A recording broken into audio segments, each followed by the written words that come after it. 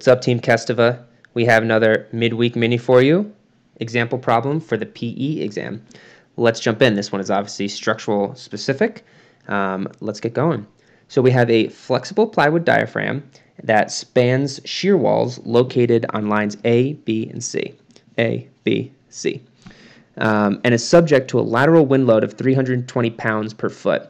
That they have denoted here, laterally acting in the direction shown. Okay, so forces are moving from bottom of the page to top of the page on our structure.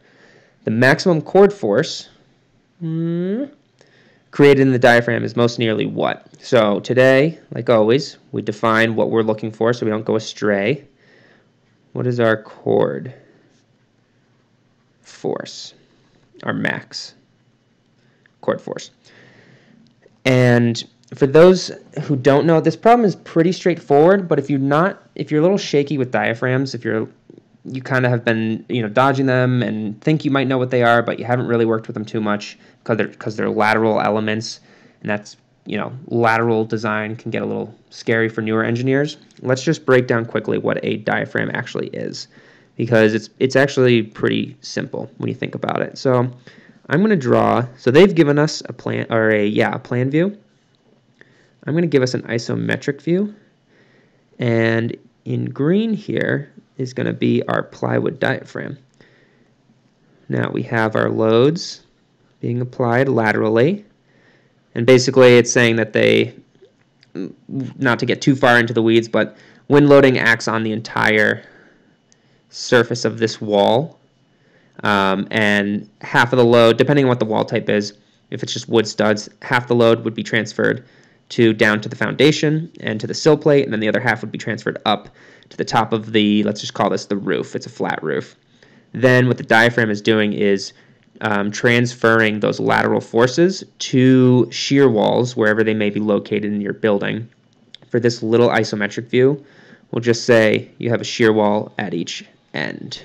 And so what that diaphragm has to do is transfer these lateral forces due to wind, and it does that by actually just acting as a deep beam. So the way that this whole building, that diaphragm would deflect under the loading shown like that for this little case here is shown dashed here. And that then gives you a reaction point here and here at your shear walls. And then the shear walls take those lateral forces down into your foundations below. And then that's all she wrote. That's kind of the skinny of a quick little building right there, but that's how a diaphragm works. So if you want to see that in essence, this dashed that I've done here, if you're still not quite seeing how's that working as a deep beam, it's really looks just like this. So we break it down way into statics. You have your forces from your lateral forces, so it's everything just flipped from lateral to like a gravity perspective. You're just looking at this in 3D, and then this one is plan. So your whole, I should draw this in green for you. If I'm not totally spazzing, draw this in green for you. It's not much better. So that's all that's happening, is your whole diaphragm is just deflecting to get to your reaction points, which are your shear walls. Okay. Now, like we would do with a concrete beam, you have internal stresses throughout the beam, and at the bottom here we know that there's tensile action kind of pulling that beam and ripping it apart at the bottom, and then you have equal compressive stresses at the top that's pushing the top together. Well, what that translates to into a diaphragm is these forces are what we call our chord forces. And that is what we need to solve for today. So how do we go about that? Well, for our problem, we have a flexible plywood diaphragm, and that's always typical for wood diaphragms. They're always flexible. And what that means, flexible versus rigid diaphragms, is that rigid diaphragm is most often associated with like a concrete diaphragm and shear walls, and that relates to you design the shear walls and the distribution of forces through the diaphragm based on the relative stiffness of the shear walls, whereas in a flexible diaphragm, the distribution of forces to shear walls is just solely based on the tributary area. So we are looking for the maximum chord force. It's only based on tributary area. We would know that our max chord forces are happening at our maximum spans, because that, like I said, you can kind of count this right here as one beam, and then we'll do green, and then this right here as a second beam. So this is like beam 1, and this is beam 2, and you can think, like we just talked before, at your shear walls, they're basically just like pin supports when you really break it down simply. So we know that the longer the beam, the larger the chord force, if the force being applied is the same, which we know it is. So we need to analyze beam B2. So let's use green from here on out. So beam, I'm going to exaggerate it a little bit. So this is B2. And we know that our lateral forces are given to us. That is 320 PLF. And the distance of the span is 80 feet.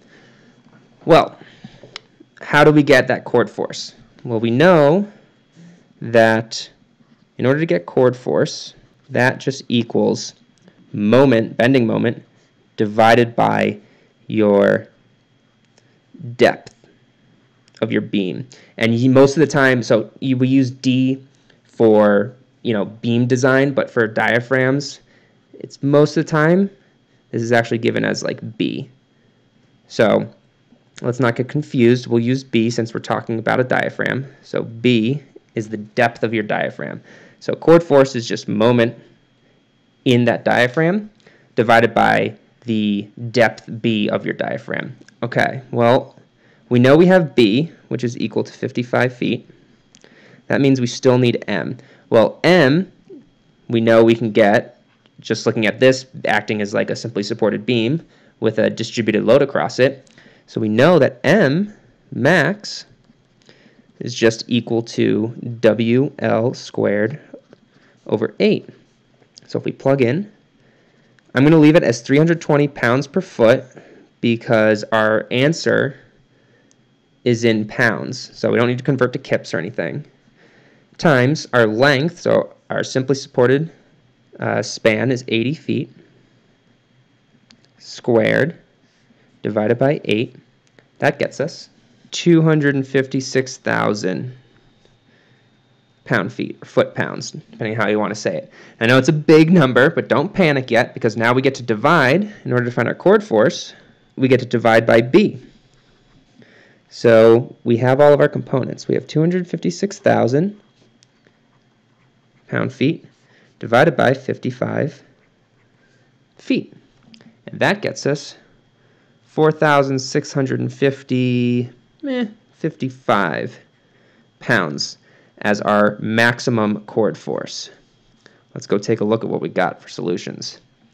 Well, I would say that's most closely associated with answer B, 4,700 pound-feet.